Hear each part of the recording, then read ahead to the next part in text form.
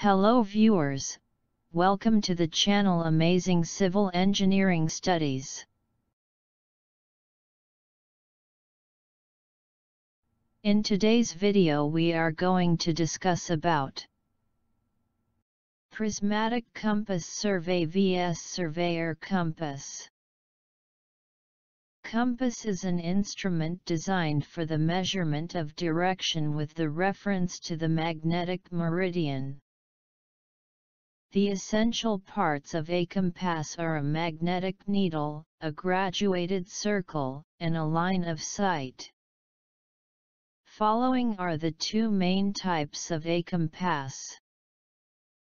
Prismatic compass. Surveyor compass. Prismatic compass survey. This compass was invented in 1814. This compass consists of a small circular box of about 100 m.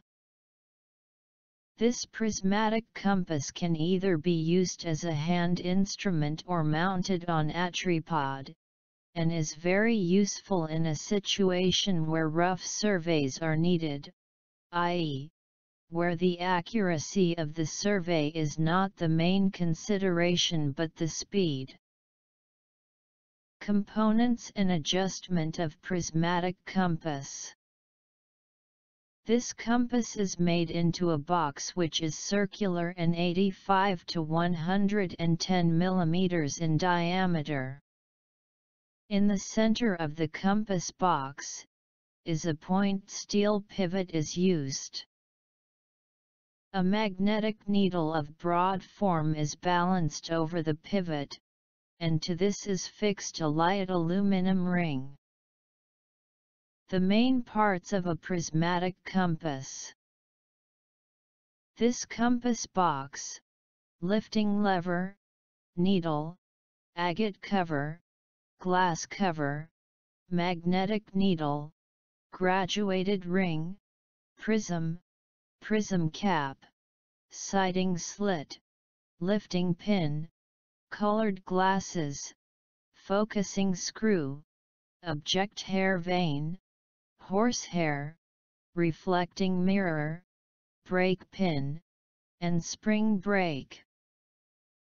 This prismatic compass is useful for filling in details in a survey and in places where the ground does not allow the use of chaining.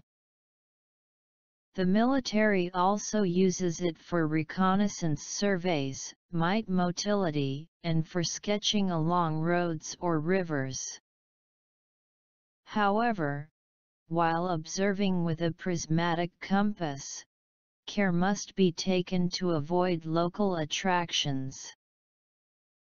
Also, keys, pins, and other metallic substances must not be brought near the compass. Least count of prismatic compass. Least count of prismatic compass 30 i.e. 30 minutes. It can read only those observations, which are multiples of 30 minutes. Surveyor compass.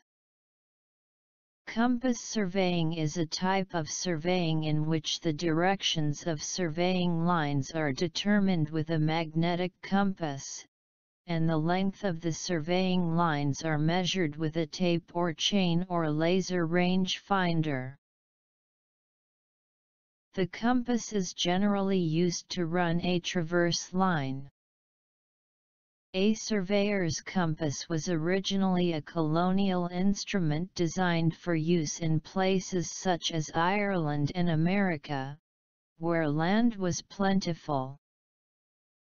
The first reference to an instrument of this sort appeared in William Folkingham, Art of Surveying, London, 1610. The earliest extant example was made in Dublin in 1667 and is now in the Museum of the History of Science, Oxford. Surveyor compass is used for determining the horizontal direction of a line with reference to the direction of a magnetic needle, and it is considered as an accurate instrument for surveying. A surveyor's compass. As illustrated in the figure, the graduated ring is directly attached to the box, and not with a needle. The edge bar needle freely floats over the pivot. Therefore, the graduated ring or card isn't oriented in the magnetic meridian, as was the case at the prismatic compass. The object vane is similar to like a prismatic compass. The eye vane consists of as a simple metal vane using a fine slit.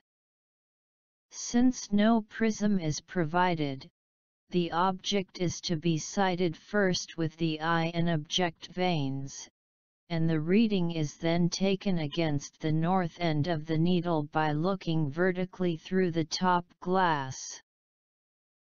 Least count of surveyor compass.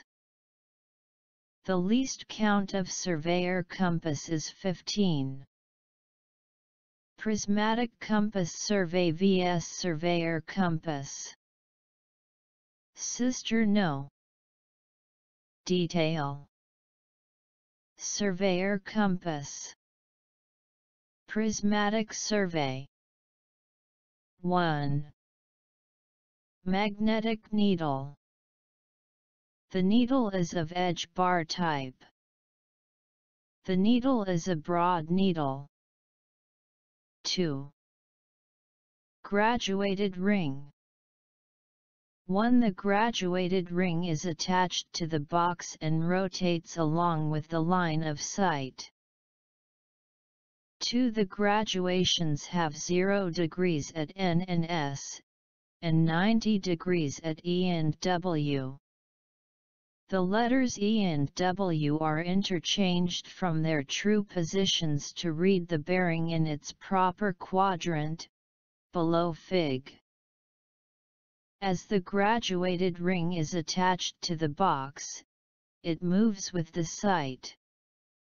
If the hearing of a line in the first quadrant is to be measured, since the letters E and W are reversed from their natural positions, the proper quadrant NE will be read. 1. The graduated ring is attached with the needle and does not rotate with the line of sight.